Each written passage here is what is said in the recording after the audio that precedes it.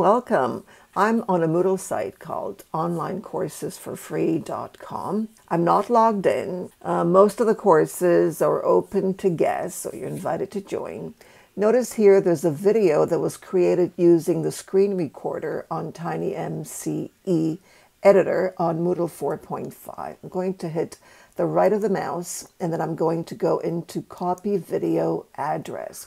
After I do that, I'm going to go anywhere, the same site, the same course, anywhere where there's an editor, and I usually go into advanced, but I'm going to do it anyway and see what happens. And it was embedded, so you can even do it without going into the advanced. Paste it, and that's it. So once again, notice it's a WBM link. Okay, again, you go to the right of the mouse and then copy the video address and paste it anywhere. Let me know if you have any questions, because this is really an easy way of pasting the videos that you create using the screen recorder on TinyMCE on Moodle 4.5.